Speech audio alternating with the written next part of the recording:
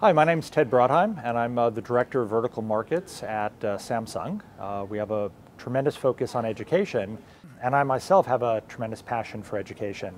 I ran technology for New York City public schools during the Bloomberg administration, and then was the Chief Operating Officer of Epals for many years after that.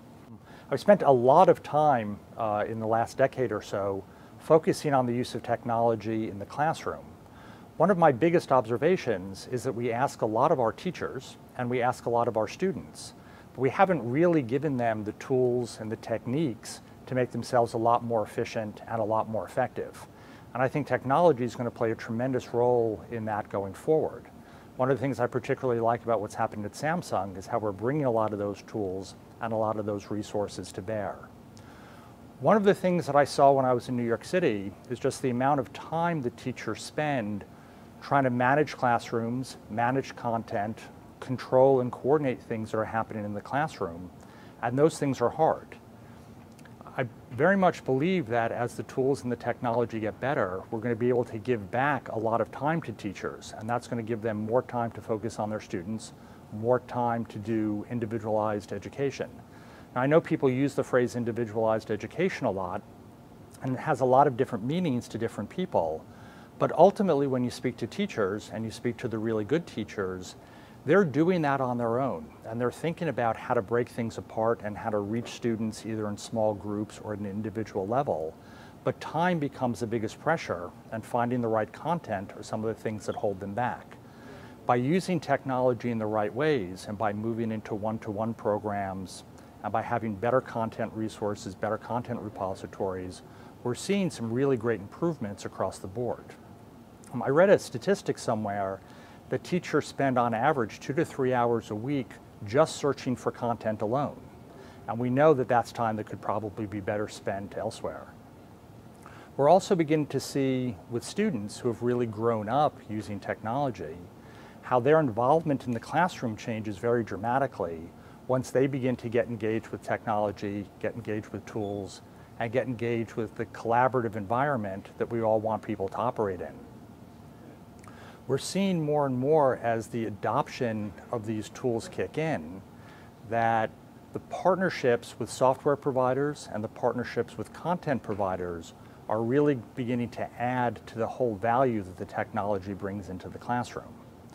Then there's the other side of the equation, which is the data we can collect and the information we can learn about students and how students operate, how students learn, and what really works with individual students. And collecting that data, which of course has to be done in a safe, secure way, but nonetheless, once you've got all that data in place, you can really begin to make some very dramatic conclusions about how to approach individualized learning, how to approach students, and how teachers themselves should change some of their classroom practices. We've seen a lot of movement in the country towards one-to-one programs. And I think a lot of what has been stalling them has been just the difficulty in actually implementing the technology, getting the devices to work, getting them into the hands of the students in an easy and straightforward fashion. And what I've been seeing, particularly at my time in Samsung, is how nicely that's been changing. Some of the new devices that are coming out are much, much easier to use, easier for students to set up, and really bringing down the total cost of ownership across the entire ecosystem that the schools have to operate and run. We're beginning to see a lot of improvement in student achievement as students begin to get more and more engaged with the technology and more engaged with how the content itself is being developed. And the record keeping and the tracking that go along with that plays very, very well into how we want schools to continue to grow and develop. As state standards continue to improve and the assessments continue to improve, we also expect a lot more of that to move online. And it's going to make it a better environment, both for teachers and students, in terms of recording the information they need and actually capturing the results of the assessments and figuring out how to use them in a way going forward.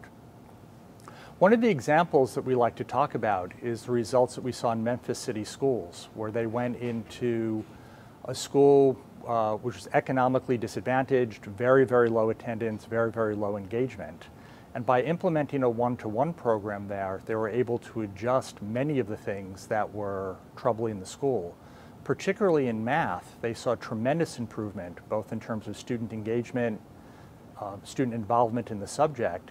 One of the unexpected areas was student attendance. While the math scores went up as students got more engaged, they discovered overall attendance at the school increased very dramatically.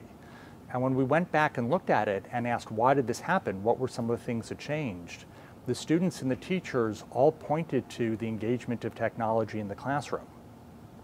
We really believe that as we see more and more of these programs going forward, that we're going to see benefits beyond just how students do on standardized tests, beyond their levels of learning, but we're also going to see changes in attendance, just changes in how students operate as groups.